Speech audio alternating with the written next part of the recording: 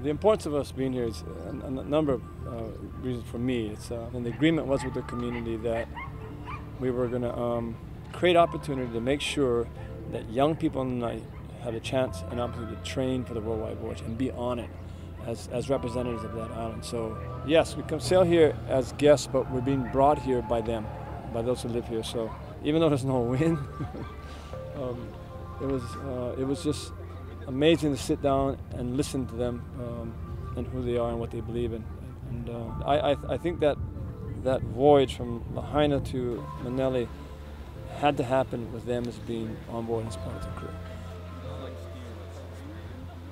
You know, I always enjoy any time I can be on a canoe, and it's just almost second nature.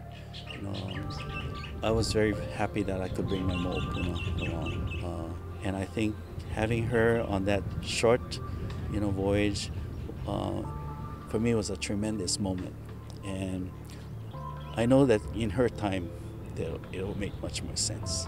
And I hope that in these opportunities, in these little times, that she will find her place. We're looking forward to using the Worldwide Voyage to have a long-term relationship, not so much for me, but for young people that are going to be in all of our islands in Hawaii that have a chance to come together because the canoe has that kind of gravity. And it's all going to be defined by whether this canoe is relevant to young children.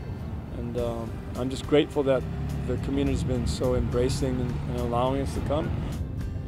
I remember over a year ago having a conversation with Nainoa when the idea of doing a worldwide voyage and taking the message of Mālama, and Mālama Honua now is the theme.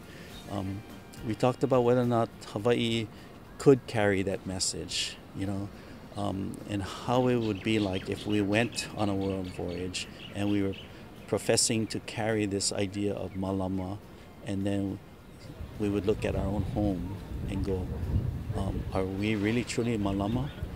If we cannot achieve that here at home on Lānaʻi, then I don't know if I can carry that message around. So we have started. To the equator first. And if they're successful, it's not for Lānaʻi by itself. That's for all of us, every single one of us, to see the pathway and the voyage, to make sure we're focused on them and we take care of them. And when they are successful at that, and what it does, it throws the responsibility back to us to be successful in our own homes, our own communities. So I'm really hopeful that Lānaʻi will help chart the course and find that destination for all of us.